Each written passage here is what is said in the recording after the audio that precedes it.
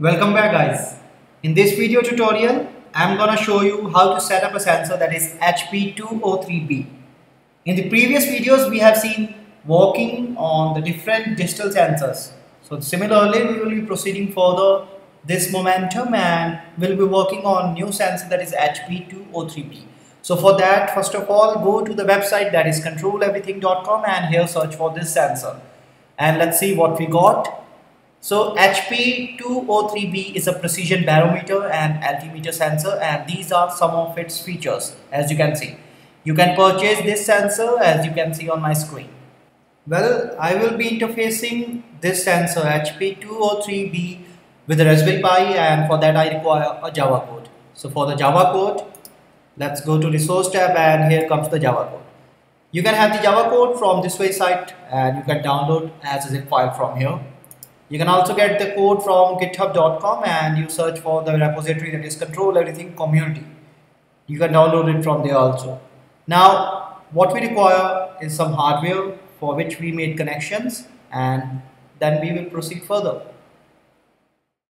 Now, first of all, we require our sensor that is HP203B, a digital barometer and altimeter sensor, which we are going to be setting up today. In addition to this, we need a Raspberry Pi. Now, to provide the solution of connection among the sensor and the Pi, and to further make it easy for other I2C devices, we need an I2C shield, which is available on the website controleverything.com. Now make the connection and gently place the I2C shield over the GPIO pins of the Raspberry Pi. Now, to make a connection among the sensor and the shield, we need the binding factor, that is the connecting cable.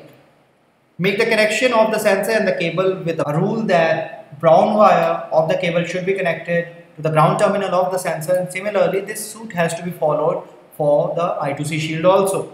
So it's look like this. Next, we need to power up the Pi and come some micro USB cable into the picture. Insert it up in the power jack. Now to connect the Raspberry Pi, the setup for the internet, there are two ways. First, it's an Ethernet cable you are able to see on my screen, and in case if it's not available, don't worry, a wireless nano USB adapter might comes in handy. It might save your day also. Now place the Ethernet cable over the internet jack and you can place the adapter over the Wi-Fi adapter over the USB port. Now this is the setup we require for our video tutorial.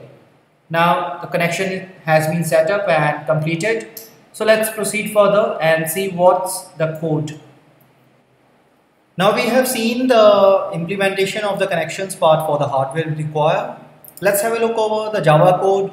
We will try to interface with our sensor. For that, log into github.com, and now here Control Everything Community is what we need, and it's the official repository for controleverything.com. Go it, and here is our required sensor HP203B. This is the Java code we are looking forward. Let's have a look over the instructions first. We have to download and install the Pi4j library on the Raspberry Pi, and this link pi4j.com. Let's open it up for further clarification. This is the link from where you can have the Pi4j library installed on your workstation or computer, and all the relevant information is being provided here like this, similarly like this as you go on. Now please do it carefully. Next, this is the command to compile the Java code, and this is to run the Java code. Note it down. Get back to the Java code as it's a .java extension file. First of all, we have imported some of the required libraries, and the functionalities will be coming along with them. Now we have created a public class named HP203B. Next, we have bus.get device and the address of the sensor, that is 0x76. Now the writing section comes. First of all, we have sent the OSR and the channel setting command, and the writing section is here. Next, we have read 6 bytes of data, as you can see, temperature and pressure. Now we are getting a new reading here. It pulls a new data which we can process and see the other values. Now here comes the conversion part for the temperature and the pressure values. Similarly, in the second section, we have sent OSR and the channel setting command, and the command for write is here. we have read 3 bytes of altitude data, as you can see. Similarly, we have been getting different values for the data, and the conversion part for the altitude is here, and it is similarly according to the formulas which we have seen in the data sheet for HP203B. Now at the very end of our code, we have the output data on the screen, and it's perfectly formatted to 2 places of float value: altitude in meters, pressure in Pascal, temperature in Celsius, and temperature again in Fahrenheit scales. So this is how a code, Java code is generalized and being implemented. Now let's have a look over its working. Now here comes the interesting part for this video, and that's the working section. So copy this entire Java code and open up the Raspberry terminal, and here create a new file, as you can see on my screen, and paste the entire code and save it. Now this is the command to compile the code, as you can see on my screen, and the code is being compiled. It might take a while. So it's done. Now this is the command to run the code, and here are we with the altitude, pressure and temperature values. Now again run the command. You can see the values. Now when I apply some pressure over the sensor and run the command, you can see the change in altitude, pressure and temperature. Now again doing that, there's a change again in altitude, temperature and pressure. So this is how the Java code works with the sensor. Now let's have a look over the features, the applications and the reason why we use this particular sensor.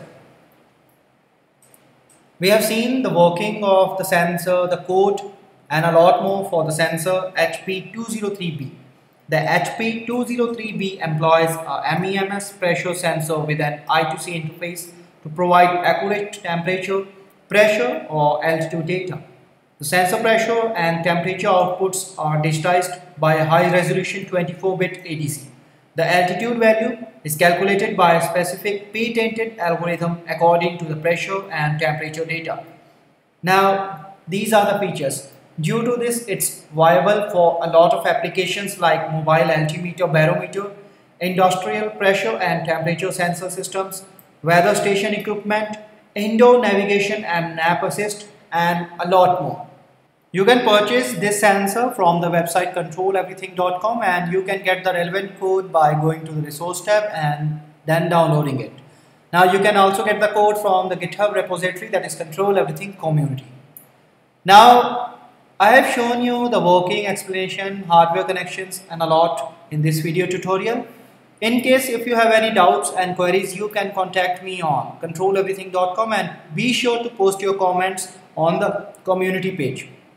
Now for blogs and articles, you can check me on instructables.com, and to subscribe more video tutorials like this, go to our YouTube channel.